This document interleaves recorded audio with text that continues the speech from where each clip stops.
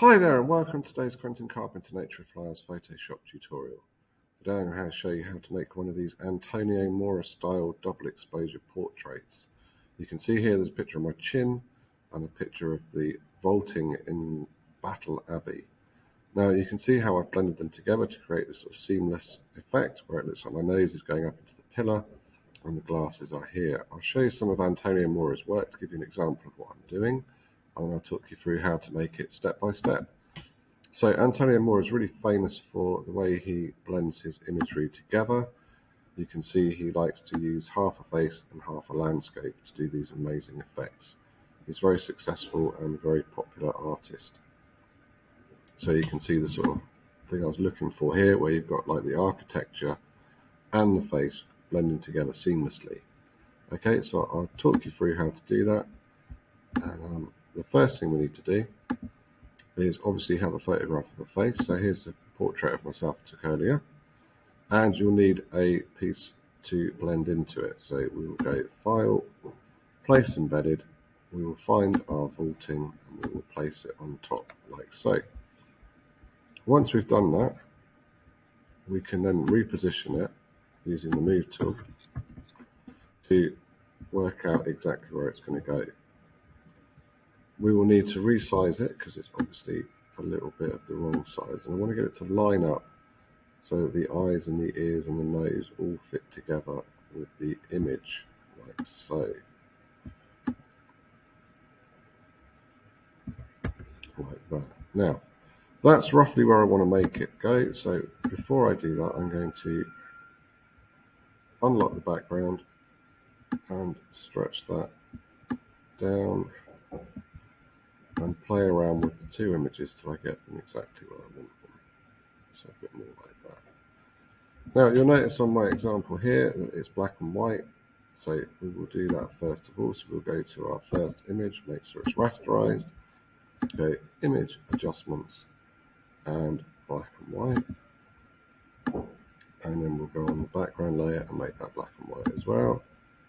Image Adjustments, black and white. And then you will see that they will fit together more seamlessly. Once we've got our arrangement roughly where we want, we will need to add a mask to the top layer. We will use our black and a soft edge brush to blend out a small amount of the image so that there is not a harsh line in between the two pictures.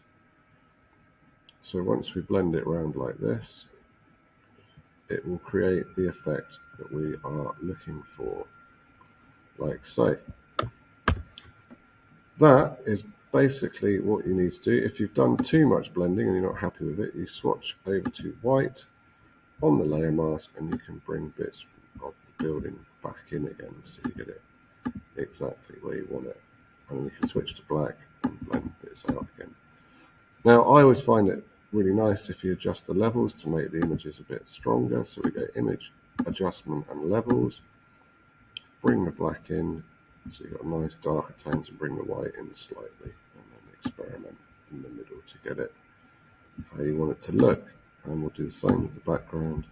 So Image Adjustments, and we want to look at Levels, bring the blacks over a bit more, and bring the white in a little bit to get it to really blend. Once you've done that, I need to crop the image because I'm not very happy about this little piece that got stuck in the background. So I will crop it using the crop tool, and it works for me better if I bring it over for a nice tight crop on either side, and I want to bring it up a bit to get more of the height of the vaulting, like so. And you can see there's still a little bit here that I'm not very happy with. So if I use the lasso tool, quickly draw around that little bit that I'm not happy with, I can then right click, fill, content aware, OK, and it should remove it for me, and then Control D to get rid of the flashing line. And there is my Antonio Mora style response. Okay, I hope you've enjoyed watching this tutorial. If you have, be sure to go over to the channel, hit that subscribe button, give it a thumbs up, and I'd love to see your comments below for any ideas for future videos. You can see there are many other tutorials on my channel, let me know what you'd like to see and I'll arrange to sort one of those out for you. Okay, thanks for watching and have a really good day. Okay, goodbye now.